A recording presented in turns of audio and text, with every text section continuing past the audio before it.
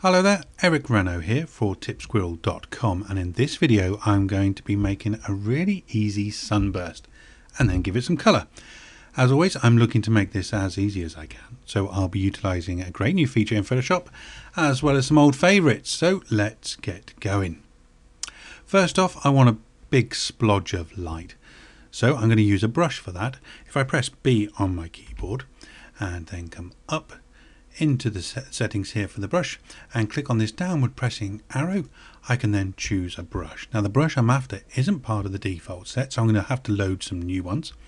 I'm going to go and click on the cog here, which brings up another menu, and I know that the brush I'm after is part of the special effect brushes, so I'm going to click on that.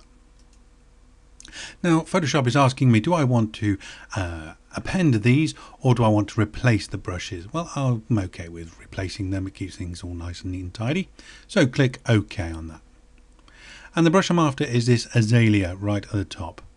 Click on that one and there we have it. Now to get rid of this panel here, all I've got to do is click this arrow again and away it goes.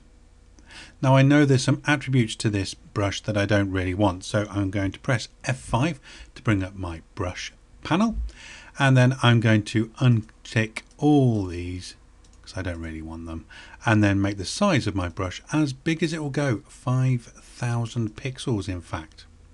Okay, so there's my brush, all nice and big. Now I need somewhere to put it, so let's make a new layer. If I go down to the bottom here of the layers panel and click on that, and then make sure my white is my foreground color. Well, it is, but if it wasn't, I could press D for default and X to change them over, and then white is my foreground color. Come up to the top left hand corner, which is where I want my light burst, and then I'm just going to click once there. And there we are. There's a bit of a light burst. We're starting to take a bit of shape, but it's not quite as we wanted it. So what I'm going to do is I'm going to go to filter, and I'm going to go to blur, and then I'm going to go to motion blur. Now I know that coming from the top left hand corner I'm going to want an angle of -45 degrees, and I'm also going to want to make this quite a hefty little blur. So I'm going to click in the distance here and I'm going to choose 1500 pixels. Now if you're using a lower resolution picture, then you're not going to need so many distance pixels there at all. I'm going to click OK, and you can see we're starting to take quite a bit of shape here. But it's not quite as I want it. Well, no problem. Control or Command T and you get the transform box come up. And what I'm going to do here is I'm going to put my thumb on Control or Command if you're using the Mac, and then what I can do is I can alter these corner pieces independently. Sorry, stumbling there a bit. Pieces, corner, anchors. Let's call them anchor points. We can do them independently. So now I can start, if I take my thumb off Control now, I can start really playing about with these and getting them just as I want them. In fact, that's looking pretty good. I'll go with that. Click the tick, and there we have it. I'm just going to go over to the Move tool, click on the Move tool, just so I'm not carrying around an azalea all over the place. And then I'm going to click on the word opacity over here in the layers panel, and then whilst I've still got the mouse button clicked down, I'm going to drag to the left, and now I'm using the scrubby slider and I can change the opacity, and again I can go to the right to increase the opacity, and I think in this case maybe 85ish. I think that's plenty, maybe even a little less. Let's go 80, and there we go. We're starting to make a little bit of inroads here. Now I have noticed that I've got a very sharp edge there, so what I'm going to do is I'm going to go and grab my eraser tool and I'm going to make sure it's got a nice soft edge. There we go. And then I can come along. Let's make this a bit bigger, and a bit bigger still, and a bit bigger still. Okay, that'll do me. Click the arrow again just to lose it, and then I can start just softening up these edges a little bit. That's better, and that looks nice. Good. Okay, so there I have my lights. Let's change this color. I'm going to go to the bottom of the layers panel and I'm going to click on the black and white icon here, and it says gradient map, the second one up, or I could choose it from the adjustments panel. It's that new one just there. Let's click on that, and now we've got our gradient maps. If I click on the downward arrow, well, the gradient map that I want isn't amongst these, so again I'm going to go and choose some new ones, new presets, again choosing the cogwheel.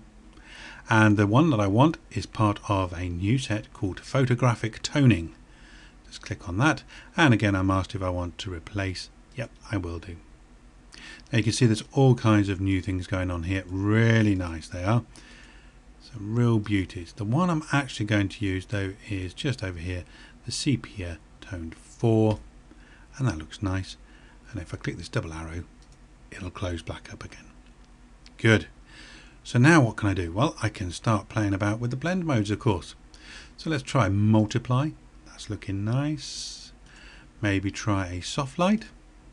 Okay, quite like that one actually. Color, nice, and a very subtle color and the hue. Let's turn that off and on again just so you can see that it is making a bit of difference. That's nice. Well, actually, I was going to go for multiply. I do like multiply, but that soft light is also grabbing my attention. I'm going to go with multiply.